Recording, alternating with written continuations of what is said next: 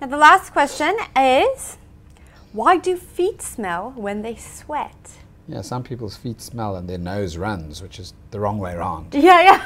So I think generally what we need to understand is sweat itself has many components. It has salt, it has water, so forth. What leads to the pungent odor, obviously, is when you have a collection of sweat with a lack of oxygen, because that facilitates the growth of organisms and bacteria. All right. So you must also remember that fungal infections love moisture and they grow in wet, dark places, and the socks are typically one of those places.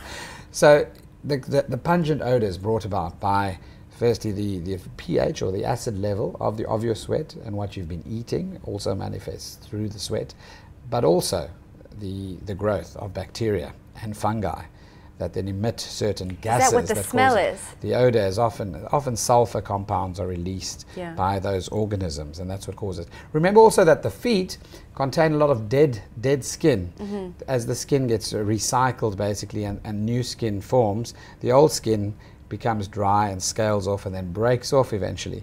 So what happens is, if you've got old skin that hasn't been removed from your heel or between your toes, what happens, it acts as a sponge and actually holds on to the sweat on the surface of the foot.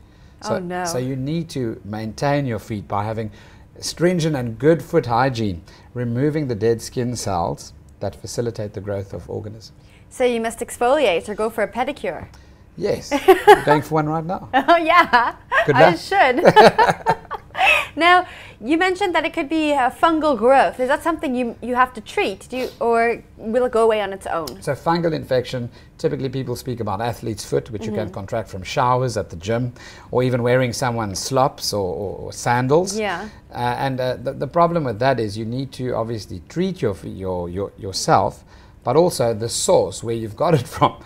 So if you, in a shower, for example, the policies surrounding hygiene in public places, public showers, etc., also need to be adhered to, so that you prevent reinfection. And that involves normally, if it's a simple skin infection, applying an ointment on the feet, drying the feet thoroughly first so that there's no moisture. Right. Because the fungus loves the moisture to grow in it, obviously. So when you get rid of that, and then the topical, which is an antifungal agent, which actually kills the fungus and then facilitates the growth. And you can get that over the counter?